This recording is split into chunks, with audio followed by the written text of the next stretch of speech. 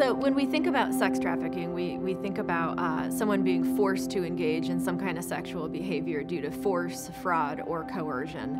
If we would have a situation where, let's say, a woman has voluntarily consented to take action in a pornographic film, she shows up willingly, she's maybe signed some consent forms or an employment contract or something, and she has maybe listed a set of behaviors, of what she's going to engage in and she's not going to engage in. So up to this point, we say, okay, she's a consenting adult, she's participating in this willingly.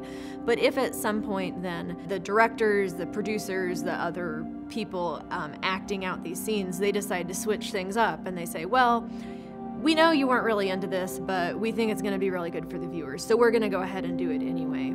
Then at that point, she has been deceived, right? She has been defrauded in a way. Certainly, if they force her then to engage in this other set of behaviors or activities, then at that point, she's absolutely being sexually abused and being sexually coerced.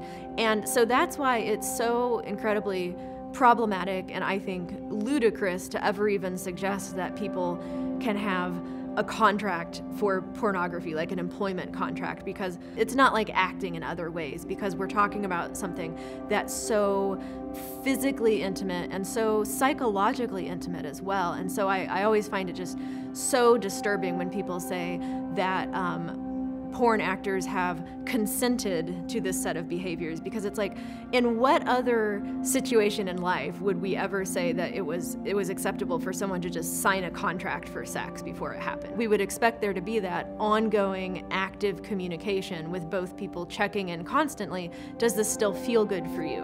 Are you enjoying this? Pornography isn't about mutual sexual pleasure for the people involved. I really like Dr. Rebecca Wisnant's definition of pornography. She says, pornography isn't about sex at all. Pornography is about sexualizing hierarchy and inequality.